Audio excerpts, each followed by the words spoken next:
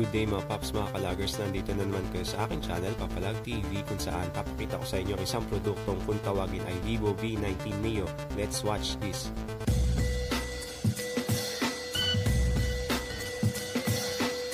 Ang Vivo V19 Neo ay nagkakalaga ng 17,999 pesos. Mayroong 8GB RAM, 128GB ROM, 4,500 mAh battery, quad camera, at glossy finish. May dual SIM card tray, dual standby, at dedicated micro SD card slot. Type-C reversible fast charging capable, at 3.5 jack.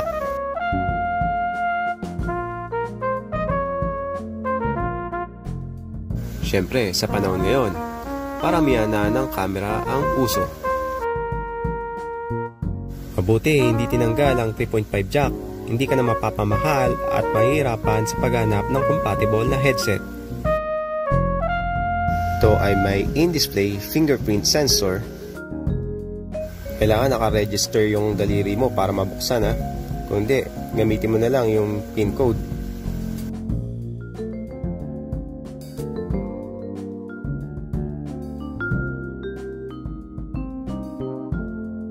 Okay naman yung response rate ng cellphone na ito. Hindi naman ako nababagalan at hindi naman ako masyadong nabibilisan.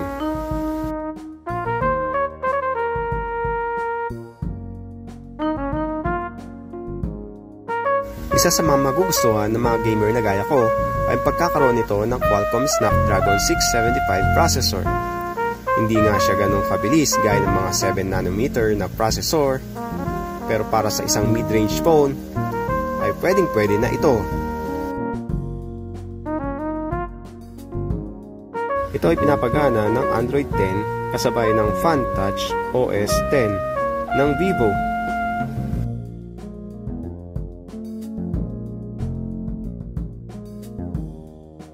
Marahil may nagtatanong sa inyo kung mayroon ba itong Google Play. Ang maisasagot ko sa inyo, opo, may Google Play po ito.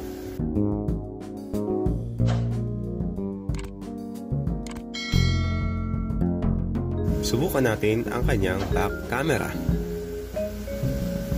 Mapapansin nyo, malinaw rin ang kuha nito.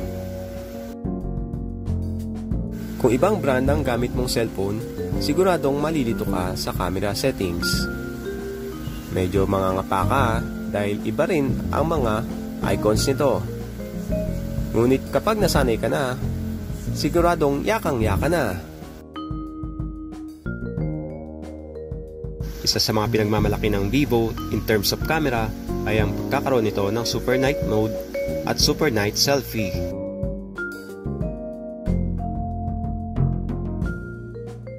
Gaya ng ibang brand, may sarili na ring App Store ang Vivo. Ito ang V App Store o Vivo App Store. Tulad ng Play Store, dito kayo makaka-download ng mga application na gugustuhin nyo.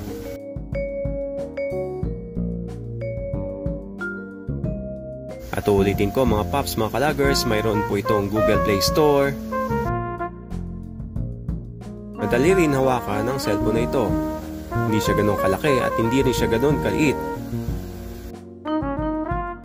Malaki rin tingnan ang screen nito na 6.44 inches Super AMOLED Ultra O screen na halos borderless na kung titignan. Okay din ang kanyang punch hole camera sa upper right portion ng cellphone. Okay din ang speaker nito para sa mga naglalaro ng games, nanonood ng videos at nakikinig ng music gaya ko. Sa mga darating na araw, magiging available na rin ito sa installment through home credit. Ang masasabi ko lang, thumbs up na naman sa isang produktong galing kay Vivo. Napanginintay nyo, punta na sa mga suking retailer para maka-avail ng Vivo V19 Neo at makakuha ng mga exclusive freebies. Maraming salamat sa inyong panonood mga paps, mga KaLAGgers. Huwag kalimutan mag-like at mag-comment sa aking video. At syempre, mag-subscribe na rin kayo sa aking YouTube channel, Popular TV. I-click nyo ang subscribe button at notification bell para maging updated kayo sa mga susunod kong i-upload. Shoutout nga pala sa kaibigan kong si Ronnie. Muli, maraming salamat sa mga sumusuporta sa mga small YouTuber na gaya ko. Lord bless!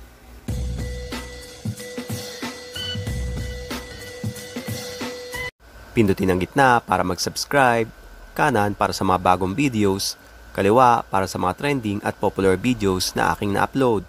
Salamat!